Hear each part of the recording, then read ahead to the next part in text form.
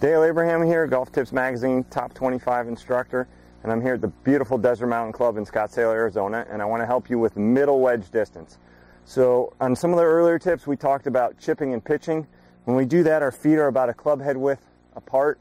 We're leaning forward. The pitch, our ball's in the middle. Our hands are basically right opposite the middle of the left leg. The chip, the ball's further back, and that gives the shaft more lean.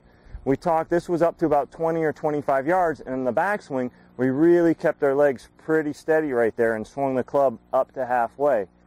As far as that, if we let the club fall, it's only going to hit it that 20 to 25 yard distance.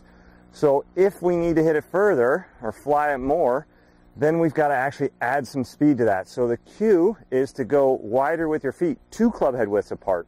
Now when we do that, that gives our brain a cue that says, okay, now it's okay to move our lower body on the way back and through to give us some more power.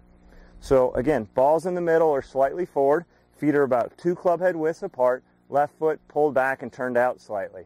From there, I'm setting a little bit more of my weight on my lead leg, about 60-65%.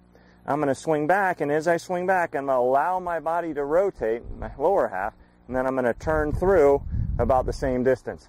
This is about 25 to 50 yards, or about the max is half of what you hit your sand wedge. So if you hit your sand wedge 100, then 25 to 50. If you hit your sand wedge, it's only maybe, let's say it's 80, then about 20 or 25 to 40 yards. So in this case, I'm going to hit about a 45-yard shot. So feet about 2 club head widths apart, left one back, little bit of weight left. As I swing back, I'm going to let my lower body rotate, and as I swing through, I'm going to turn through. And that's going to give me a nice smooth motion, and that 2 club head widths apart with the feet tells my brain, okay, now it's time to rotate on the way back. Okay, middle wedge from down the line, my feet are still 2 club head widths apart.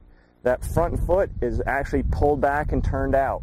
Now the 2 club head widths again apart with my feet is gonna, that's my cue to allow my lower half to turn a little bit on the way back and turn through on the way through, and that's gonna give me more distance and more speed as I do it. So again, nice setup here, let the lower half rotate a little back and through. From there, the ball should pop up high, go towards your target. And remember, 2 club head widths for the middle wedge, 1 club head width for those ones that are close in, and that'll be the cue to let your body either stay quiet or to move and provide a little more speed so you can get more distance. Hope this helps you out. Let me know. If you have any questions, send me an email. Love to hear from you.